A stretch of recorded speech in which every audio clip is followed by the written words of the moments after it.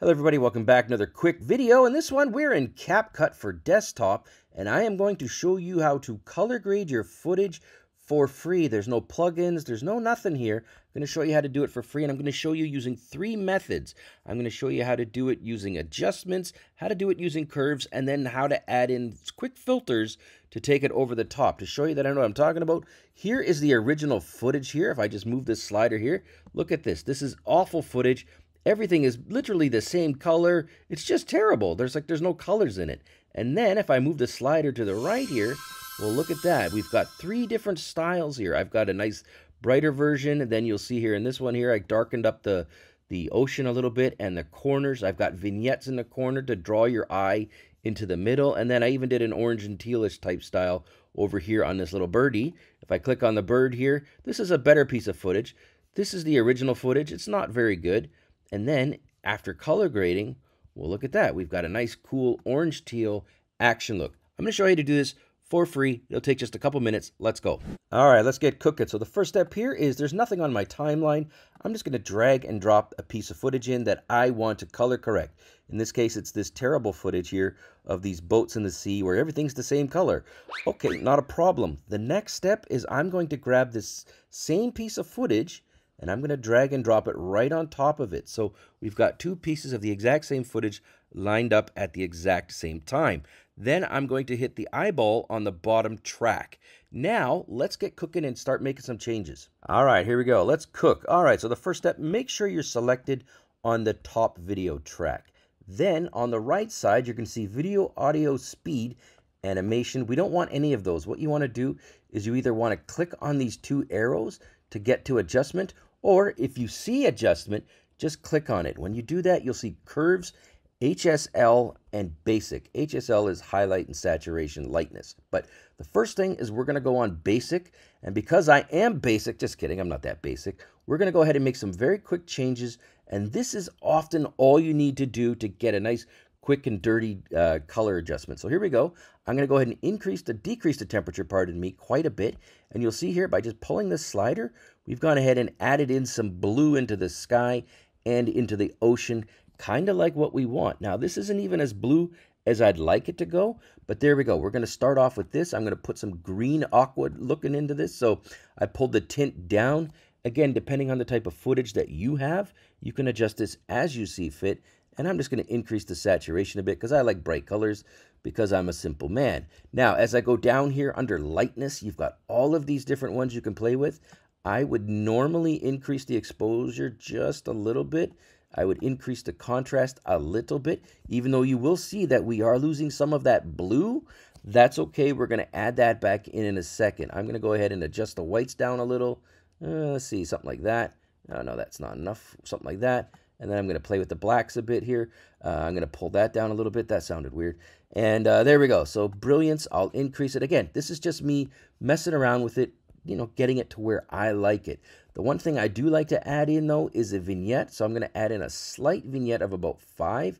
And what that did is it added in some shadows in the corners. And that draws your eye into the video. So it kind of pulls your eyes into the middle. So that's looking okay so far. Now, this is why I have a second piece of footage underneath it in the exact same spot. Because when I turn this eyeball on and off, you'll see this is the original. This is the revised footage with the vignette and the color changes.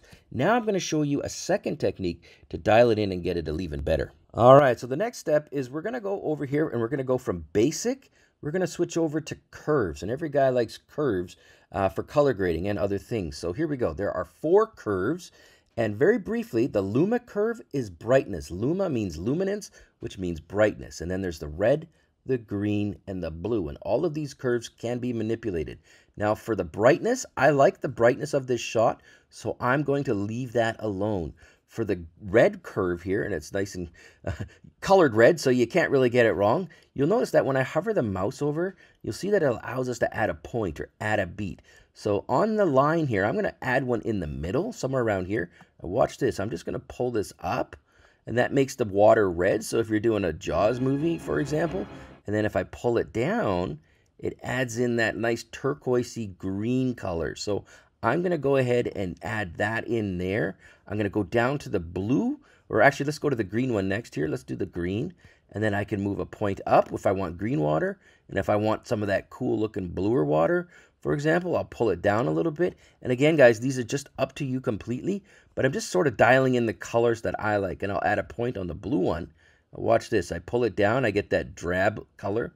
But if I pull it up, we get that really cool looking blue sea. Now, again, these are totally up to you. Once you've pulled them up, you can go ahead and keep adjusting them as you see fit. I like the blue sea, although I also like the green. Let's go with a blue sea for this one. Okay, so there we go. We've gone ahead and added in some curves. Feel free to adjust these as you see fit. It's very subtle stuff. Now I'm going to show you how to put filters on this to dial it in and finish it up. All right, so the next step here is I'll just do a quick comparison just to show you where we've gotten so far. So again, this is the original footage. It's terrible.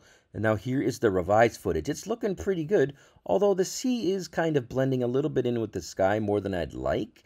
So let's go ahead and do a final third step. On the top, making sure you're selected on the top footage, we're now going to go up here and go to the filters option.